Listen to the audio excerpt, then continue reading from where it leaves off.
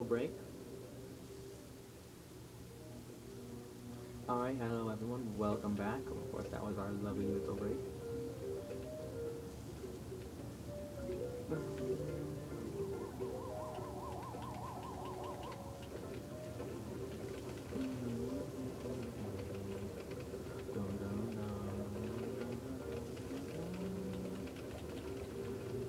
So we actually really have a really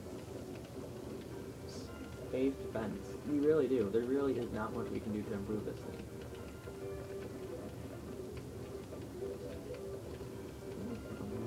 That was fun.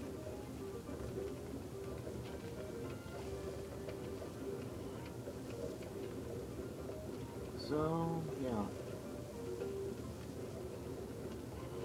When I get the first box back, I'm actually not sure about that. I might not be supposed to be using push buckets, but that's not the point. The point is our defense is impenetrable. Actually, one time I had a self-generating defense. It basically was set up in a manner that pretty much was unpenetrable.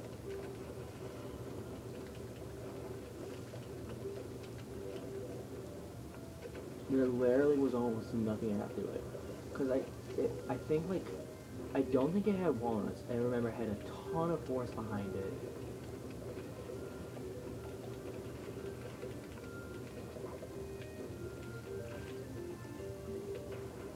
I don't know. That's gonna take a whole week. Final way. Wow, so we're already at the end of this. And I hate you for that. But yeah, that's pretty safe to say we're pretty much through. Alright, so that is it. We are done with that. Shortest huge wave ever. Oh well. One thing I should mention, the pool. I actually came surprised I got this far without mentioning this. The pool lanes cannot be hit with the lawnmower. The lawnmower would hit like the first square or whatever, and then sink. However, you can go to the Crazy Dave shop and buy the pool cleaner. And that's how you do that. So, the almanac, the course for beating this level would have gone to Tangleweed. Oh yeah, Charge Bucket's way over here. Wow.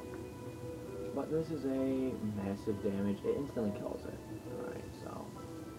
Tangleweed is our aquatic plants to pull the first zombie near them underwater. And that is really it. I love this. I'm totally invisible, Tangleweed thinks to himself. I'll hide here just below the surface and no one will see me. His friends tell him they can see him perfectly well, but he'll never change.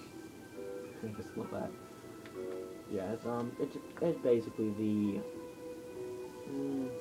I have to say, aquatic, non-charging potato mine. That's pretty much the best way to put it. It's a non-aquatic potato mine that doesn't need to charge up. But the zombie we met was the snorkel zombie, which can swim underwater, has blowtorches, and submerges to avoid attacks, but only appears in the pool. Zombies don't breathe, they don't need air. So why does a snorkel zombie need a snorkel to swim underwater? Answer, peer pressure. That makes perfect sense. Zombies don't breathe, they don't need air. Yes, well, that'll take care of that. I'll see you guys next time. Exciting.